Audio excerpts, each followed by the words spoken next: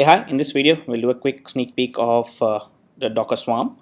With version 1.12, Docker introduced Swarm mode, which is a native Docker clustering technique.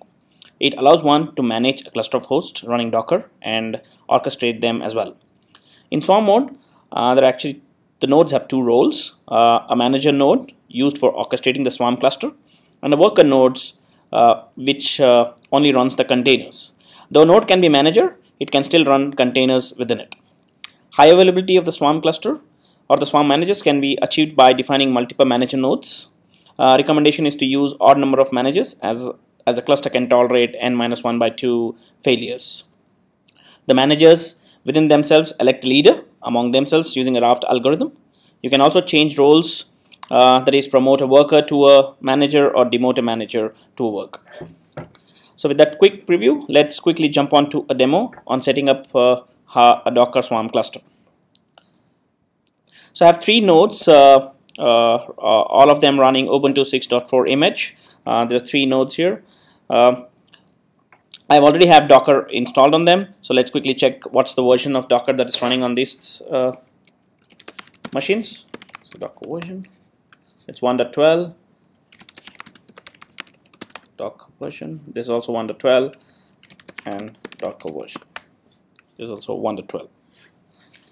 So within these three nodes, what I will do is I'll use one of the hosts as manager and the other two nodes as worker. Since this is just a demo, it's fine to have just a manager without any high availability.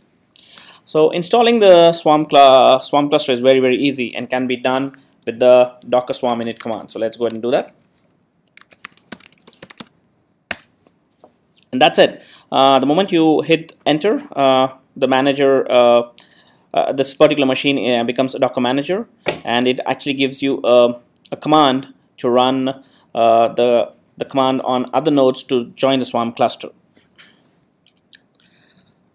So let's go ahead and join our other nodes to this cluster.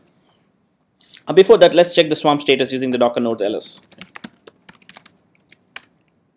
So as you can see, we have one Docker node which is named as Docker manager, and the status is ready, availability is active, and this is the leader. Since there is only one manager, this becomes the leader. So let's go ahead and just copy this command and use them in our other worker machines. So what I'll do, I'll just go ahead and paste this. So this node joined as a swarm, joined the swarm as a worker. So let's quickly go back to our manager and just do a Docker node ls again. Now you can see that now you have two machines. One is a Docker manager, which is the leader, and the other machine is a Docker worker 1. It just takes the host name of that machine and it's actually joined the same cluster. So similarly, we'll go ahead and add the second machine to the cluster as well. And this is also added. Let's go ahead and quickly check this out.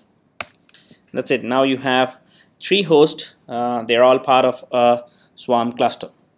So now let's create a container within the cluster. So for that, what I'll do is I'll use an nginx image, and we'll have to use the Docker service command to create a container within the Swarm cluster.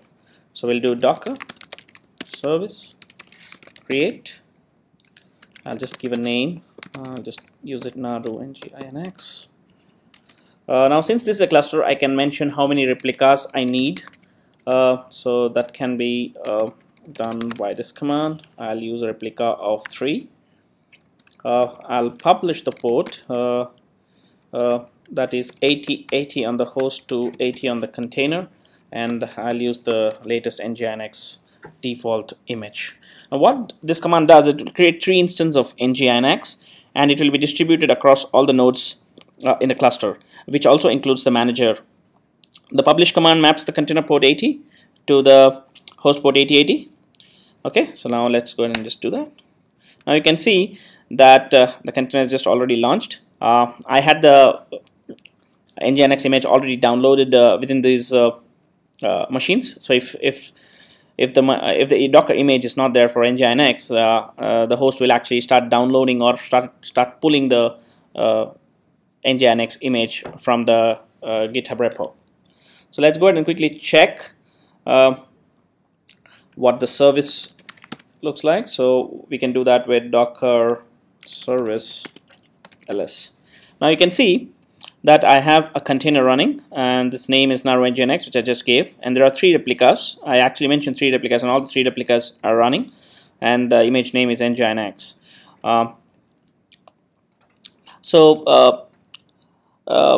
Now to visualize the Swarm cluster better, I'm going to run a container called Docker Swarm Visualizer on the manager.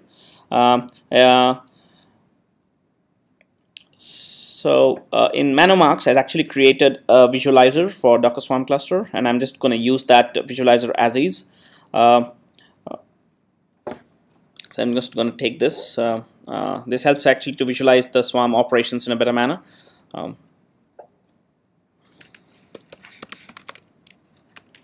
So I'll just use the same command. I'll just change this to 9000 since 8080 is already used. We use that 8080 for our nginx. So let's just go ahead and run this command in the manager. And let's do a docker service ls. Now you can see that I have 2 containers running. Let's try doing the same command on the worker. The worker does not from the worker you're not able to run these commands because they are just workers, they are not manager. These can be done only with the these commands can only run on the manager. Now since we have the visualizer running now, let's go ahead and quickly launch an instance. So let me just quickly check what's the IP address of this container. It's 53.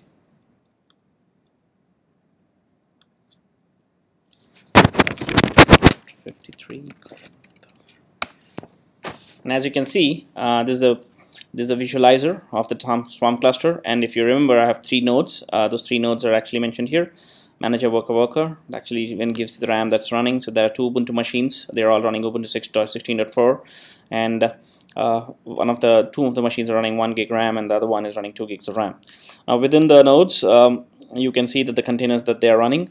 So now you have the Naru nginx. Remember, I actually asked to make 3 replicas of that container, and you can see that 3 replicas were by default spread across all the 3 nodes, 1 in the manager and 2 in the workers. And you will also have the visualizer running on the manager as well. Now scaling the environment within the Docker Swarm cluster is pretty easy, and you can do that using the Docker CLIs again. So let's quickly scale the nginx from say 3 to 7. So we'll just do docker service scale, and I can put the name of my container, and I'll just do 7.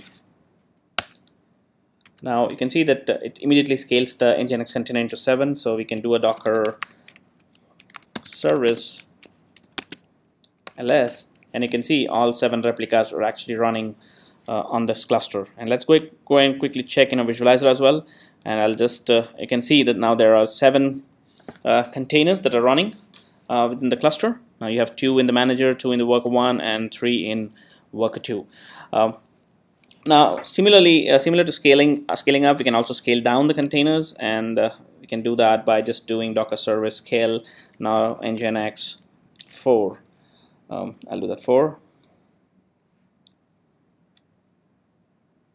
This will scale to 4. It's actually scaling down from 7 to 4. Let's quickly check our visualizer again, and you can see now you have 2 containers running in worker 1 and 1 each in manager and worker 2. Now let's try accessing the container. Remember now nginx will publish a default web page, and let's go and access that. Now, but since we have 4 containers running, now which IP address should we use? You can actually use any of this node's IP address on the publish port, and it will throw the nginx default page. Let's do that. So let's do 1.1. say 53, and I'll just use 8080. And you can see that I am logged into the nginx web server. Now similarly, I can use the worker 1 VM, which is config. Let me just check the IP address. It's 54. Now you can actually even use 1.1.54 and it will still log in to the same MGNX page. This is because when a container spun up in the swarm, the export port is mapped on all the hosts. And this is true even if the host isn't actually running the container, which actually gives a very truly distributed and scalable environment within the swarm. So when a container is created, the service is broadcasted using gossip protocol to all other containers in a specific overlay network. So let's take a look at the network in the swarm cluster as well. So let's do an inspect of the network. Let's do docker inspect.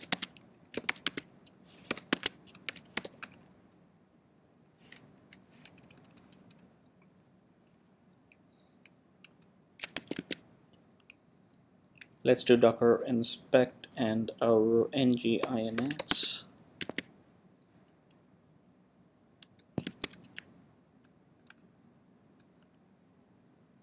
You can see this is the entire container.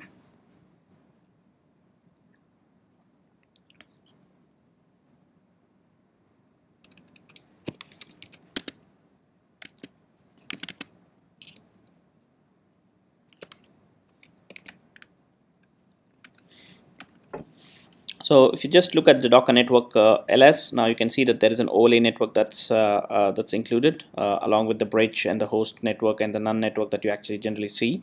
You have two more networks in the swarm cluster, that's gateway, bridge, and the overlay. The overlay is what is used to communicate between the nodes in the swarm cluster. It actually creates a VXLAN overlay automatically so that the containers can communicate. So Docker network inspect.